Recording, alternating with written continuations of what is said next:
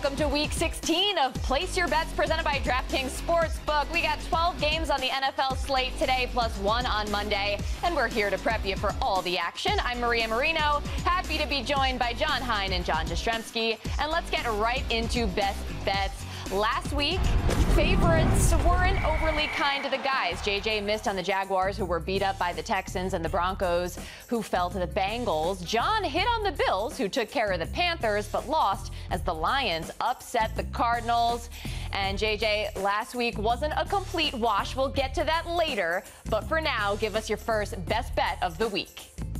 Okay, Maria, we learned a valuable lesson last week. We're done with the Jacksonville Jaguars for the 2021 season. Give me the Detroit Lions as my first best bet to cover against the Atlanta Falcons down in the Dome. I get it. A week after the Lions hurt your Cardinals pick, you better get on board. But JJ, what's your next best bet? Maria, after what happened last week to the Tampa Bay Buccaneers, I love them in this spot against the Carolina Panthers. If I'm wrong, no harm, no foul, because then I'm happy about the Steelers. But if I'm putting my money down, Cincinnati Bengals laying 7, they're going to crush the Ravens. I see what you did there, and that game going to have major playoff implications in the AFC North. Seems like the perfect opportunity for the Bengals, but let's give some props now. And as always, DraftKings has a whole lot of fun prop bets to choose from. John, why don't you give us one that you really like? Well, the one I really like, actually, is the LA Rams quarterback, Matthew Stafford. I have him throwing over 2.5 touchdowns. Monster day for Brown.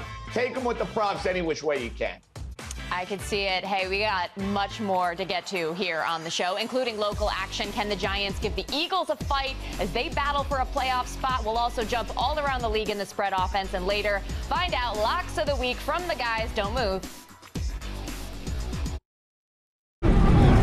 We're back with local action, and the Eagles are in town seeking their third straight win. They're favored against the Giants. Philly is 6-5 against the spread this season. The G-Men 5-5. This will be the first look at the Giants since offensive coordinator Jason Garrett was let go. So, John Hein, that's really the big question.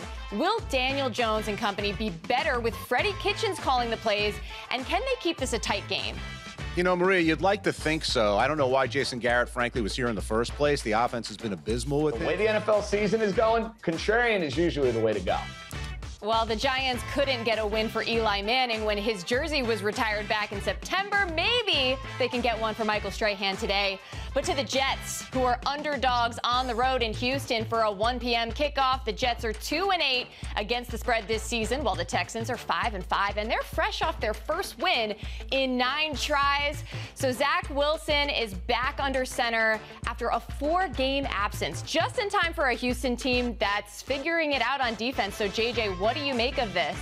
Yeah, I like the Texans because Tyrod Taylor is playing solid football. I like him a lot against gangrene.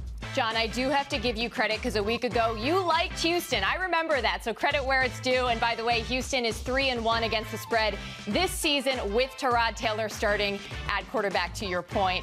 And some injury notes as we head to break. Saquon Barkley is active against Philly, but both Sterling Shepard and Kadarius Toney are inactive. And a surprise for the Jets, Corey Davis out with a groin injury. More Place Your Bets up next.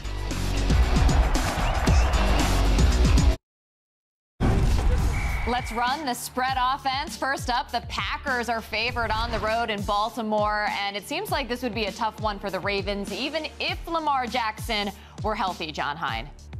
Yeah, and he's not. He's not going to play. No Lamar Jackson is bad news for the Baltimore Ravens. And apparently more bad news. Ravens quarterback Jimmy Smith now with COVID and not playing.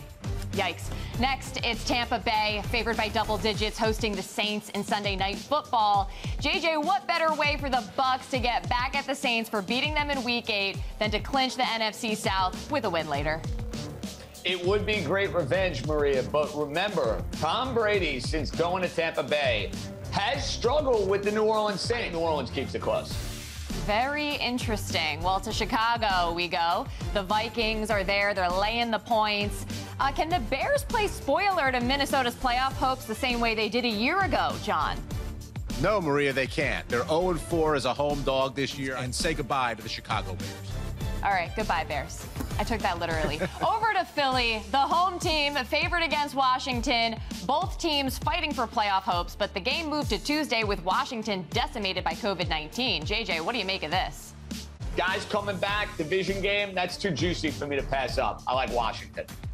Fair enough. And look, we're not done yet. Locks are coming up next, and the guys will look to run the table for the third straight week. You don't want to miss that. Stay right here. First time all year, we're throwing a 3-star lock out yet. Hold on. JJ has $300 left, and he's going with a 3-star lock? Connor, what do you think about this? This is like when you're on your way out of Vegas and you're in trouble before you go home. You just throw all the money on a table real quick.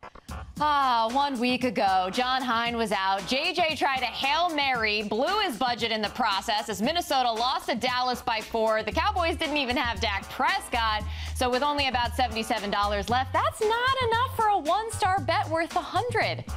So, JJ, I see you have a wardrobe change. What do you have to say for yourself?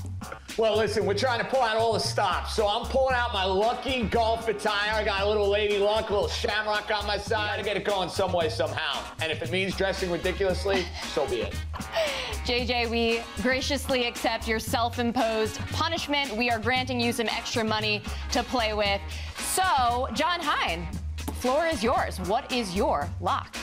Well, one, I'm not laughing at all at JJ because I've been there. The Buffalo Bills big over the Jacksonville Jaguars, who are a horrible team. 2 stars, bank on it. Let's go with my Super Bowl pick.